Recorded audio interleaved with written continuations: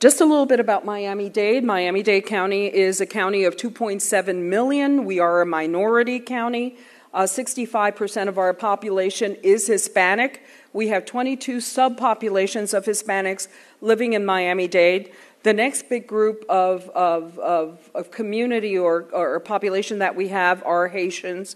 The group has stabilized at around 100,000. It hasn't grown that much. Miami is definitely a city that is considered the Crossroads of America. That's why my title, it has that name. It's also called as the Gateway of the Americas because many people come from all around the world to Miami because of our international airport, that it's extremely busy. Sometimes it could be first and sometimes it could be second in terms of the traffic that comes from all around the world. And then we have one of the biggest ports in terms of the cruise ship industry that come from all around the world. We have close to 20 million visitors a year that come through Miami. As you know, the 22 subpopulations that compose the population comes mostly from the Caribbean and Central America and South America. So that's a little bit about Miami. In large cities, and urban cities, and I guess Chrissy will be talking more about that, it presents a host of dangers, obviously, and threats. It's because of the population of where you sit globally. It has to do with the traffic, the markets, the imports. All of that produces threats and a host of dangers that we have to deal with. If there's one message I want you to take from my presentation today, is that the work that needs to be done in order to be prepared in a large urban city, it boils down to collaboration. That's what it boils down to. It doesn't boil down to more than that because not one agency has all the money to deal with all of these threats. We have to be very, very sure that we understand that working with your sister agencies, and we found this out very, very quickly. Our tipping point was during Hurricane Andrew in 1992. I was there working at the health department. I worked there for 28 years, and the tipping point for us was Hurricane Andrew. We knew that event turned our mission at the health department around, and it turned the mission around for the county, for the fire departments, for the police departments, and for every single first responder and every single nonprofit organization. It just turned it around. We knew that from there, we needed to change the way we did business. It's all about collaboration, it's all about relationships, and it's all about planning, making sure that you plan constantly, that you practice together, that you know each other's names, that you're able to communicate with each other, and put people on speed dial that have to be on speed dial. Because if not, an event like this happens, like Andrew again in Miami, and let's say it happens, it comes in, instead of coming down through the south of the county where it wasn't that populated, it comes in through Miami Beach, you know that the first 72 hours you're on your own, and you really have to have good relationships in place, good processes in place, good planning in place in order to respond to that. The next turning point for us was 9/11. And let me just show you very quickly what happened. After 9/11, and shortly after that, how many of you remember the anthrax attacks in Palm Beach? It was the first bioterrorism attack and the first person to die of a bioterrorist threat in the United States. So it was important for us and the governor at that time, Jeb Bush, to put something solid in place that will be a statewide response system. And so they created what was called the Regional Domestic Security Task Force. So it includes many aspects, including the FBI, including law enforcement, and many other aspects to make the state stronger. The other thing, by the way, they regionalized the task force. So now in the region, which is 33% of the state, it includes Palm Beach, Broward, Miami-Dade, Monroe, and 7 other regions.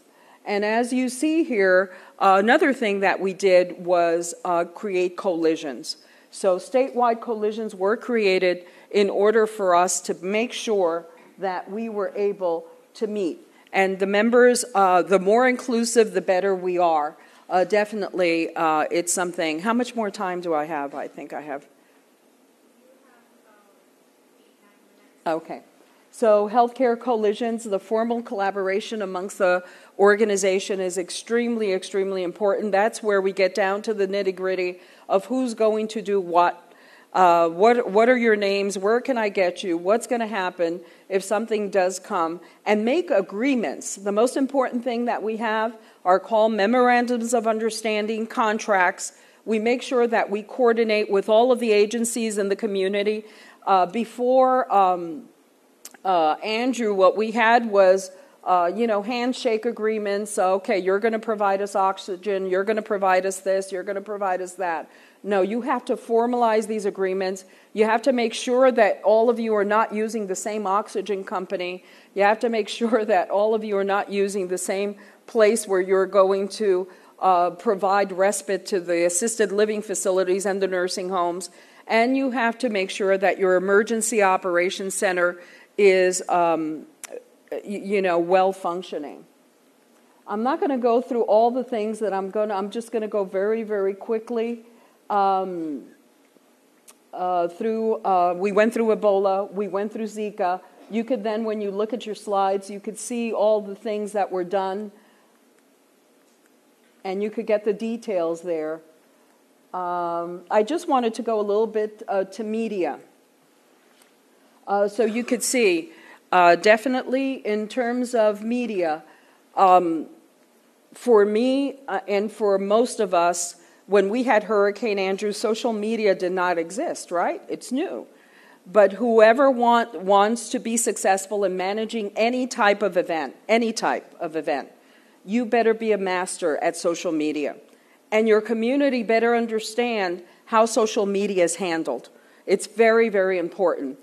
Sandy in New York City, a great example of how social media was handled to deal with Hurricane Sandy in New York City. But we need to be masters at this. And there needs to be one voice. Because people, especially now with this whole fake news business, you could really upset a community with this. And it's happening in the Bahamas now with this response. That's why it's so important. Whoever is suffering the event, the social media, all of it needs to be really mastered, and it needs to be one voice. The worst thing that could happen to any health officer in the United States of America was what happened to me. That I had a novel virus of Zika, right? First in the United States. We knew nothing about the virus.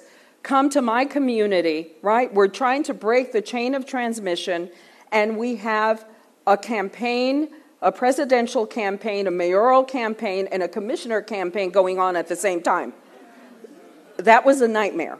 That was a nightmare because I had to deal with every single politician coming into my community, myself being an incident commander, right, having to deal with visits, with different visits, and people putting out brochures, campaign brochures, with the mosquitoes on the front page or, sending them to the different houses with different messages. So as you see, it wasn't easy. That little medication that was there, one of the mayoral candidates said that he had a cure for Zika. So he bought everybody pressed together that he had this medication. What it was an ointment for itching. That's what it was. That's all it was. So I had to go out there and I had to tell him, you stop and desist of doing this. If not, you're going to be in trouble. So he called off the press conference. We stopped that in its tracks, but those were the things that I had to deal with. That's just a moment of, lessons learned. Sometimes it rains, sometimes it pours. What can you say? And then the hurricanes, obviously, very shortly after that, we did get Irma, so no respite. Ebola, Zika, Irma right after it, and then came Maria.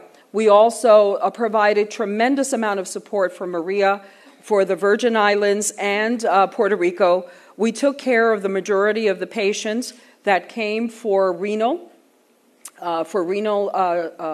care. dialysis, because on the islands they were devastated. I imagine right now in the Bahamas, that's one of the biggest issues, the renal patients that need to be on dialysis. So we had to take care of those. We opened different spots at the airport and throughout the community to take care of folks. We took care of approximately 33,000 people who came from Virgin Islands and Puerto Rico to make sure that they were going in the right direction.